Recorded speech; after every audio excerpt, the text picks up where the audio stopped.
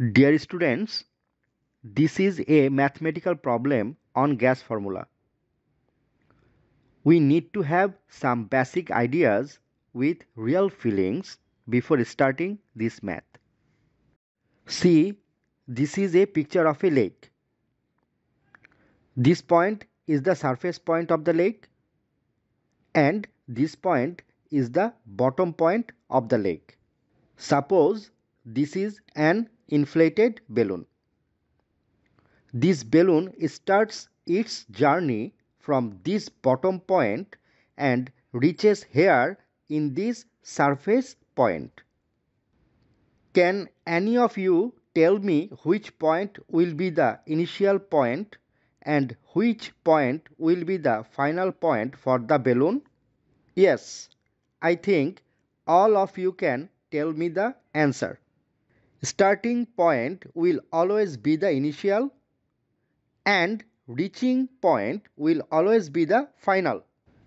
Therefore, at this starting or initial point, each variable we get will be initial. The variables can be pressure, volume, or temperature. We consider initial pressure as P1, initial volume as V1, and initial temperature as T1. Similarly, in this final point, we will get final pressure that we let as P2, final volume that we let as V2, and final temperature that we let as P2. Now look at the lake. When this balloon starts its journey, then the water pressure on the balloon tends to decrease and at the same time the volume of the balloon increases. How is this possible? Let's feel practically. See, pressure is decreasing but the volume of the balloon increasing. Same thing happened with the balloon of the lake. When it comes up at the surface level from the bottom of the lake, then with the decreasing of water pressure, its volume increases. Do remember, if we do not get any temperature given in the stem, then we will always consider temperature as constant. As the temperature of air and water is the same, this is why temperature is often not mentioned in the stem. Again, if we get only one temperature given in the stem, even then we can assume that the temperature of water and the temperature of air exactly the same. We know that temperature is constant for Boyle's formula. So, in these two cases, we will apply Boyle's formula. But if we get two different temperatures given in the stem, then we will let temperature as variable, not constant. From the tutorial Math Solution Part 1, we have already learned when all the three variables are in changing state, then we have to apply combined gas formula. It is also very important to remember which unit we should use. For this chapter in physics, we will always try to solve the problems by using SI unit or MKS unit. Both are the same. But for the chapter of environmental chemistry, we will always try to use liter atmosphere unit. Let us solve the math. A balloon is filled up with nitrogen gas. The volume of the balloon becomes double when it comes at the surface of a lake from its bottom. Surface pressure is 10 to the power 5 Newton per meter square. Surface temperature is 30 degree centigrade. Now the question is it possible to determine the height of the lake? See, the height of the lake is just from here to here. So this h will be its height. We have to determine the value of this h. Look at the stem.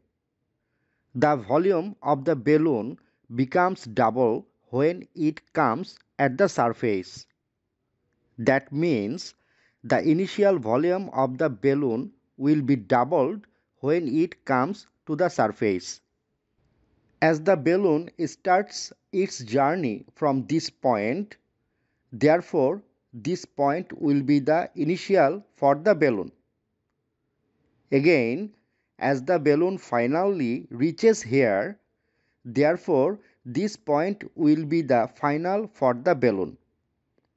So, in this point, we can consider the volume of the balloon as initial volume V1, and in this point, we can consider the volume of the balloon as final volume V2.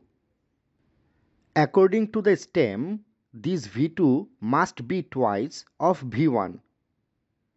So, we can write V2 equals 2V1. As we get the pressure on the balloon in this point, we will consider this pressure as initial. That means the initial pressure will be P1 here. And we will consider the pressure in this surface point as P2. That means this P2 will be the final pressure. Is there any water on the balloon in this final point?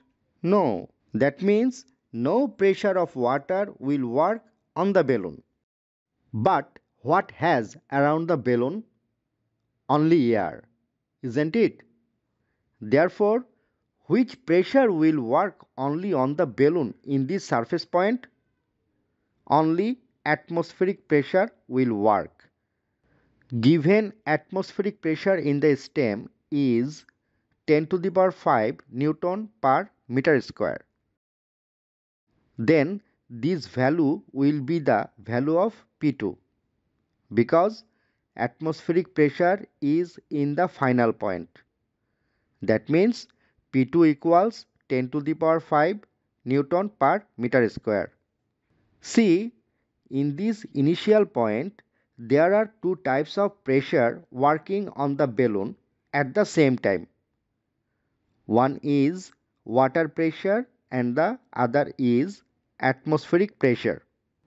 Therefore, we can write P1 equals atmospheric pressure plus water pressure.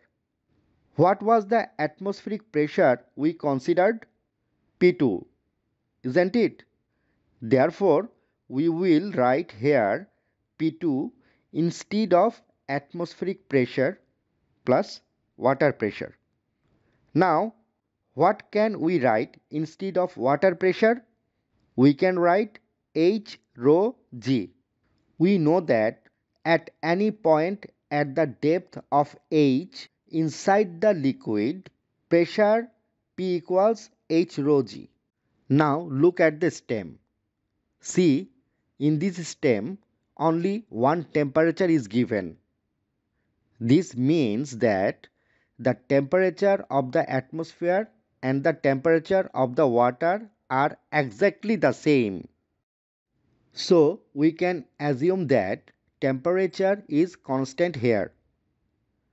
The volume of the balloon at the bottom has changed when it came to the surface of the water. Again, the pressure on the balloon at the bottom has changed when it came to the surface of the water. That means volume and pressure are not constant. They are variable. Can you tell me which formula should we apply in this situation? Whenever we will get pressure and volume are variable but temperature is constant in any stem, then we will apply the Boyle's formula. Now let us write in a systematic way. Here depth of lake H equals what? Initial volume of the balloon is V1. Final volume at the surface of water V2 equals 2V1. Atmospheric pressure P2 equals 10 to the power 5 Newton per meter square. Density of water rho equals 1000 kg per meter cube. Gravitational acceleration g equals 9.8 meter per second square. Pressure in the bottom P1 equals P2 plus H rho g. According to the Boyle's law, we know P1 V1 equals P2 V2. Instead of this P1, we can write P2 plus H rho g into this V1 equals P2 into 2V1, as we can write 2V1 instead of V2.